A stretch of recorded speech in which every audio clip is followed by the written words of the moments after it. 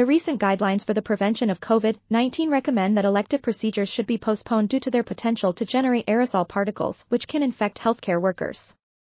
Zaigham et al., Nevin et al., and others have published the use of a barrier box to reduce the spread of droplets. We have modified this technique by creating an endoscopic shield made of 3 plastic square walls with a height and width of 50 cm and a length of 40 cm. The wall facing the patient has a hole of 10 cm for insertion of the scope. The foot and head sides of the cube are left open. The opening in the head side helps the assistant to keep the patient in proper position, along with the mouthpiece and nasal prong. One might argue that this could lead to the spread of droplets. However, previous studies have shown that the droplets tend to fall more towards the wall facing the patient's mouth, thus placing the surgical mask over the patient's face further reduces the headward spread of droplets.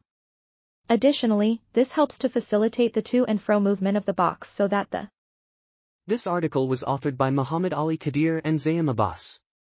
We are RTCLTV, links in the description below.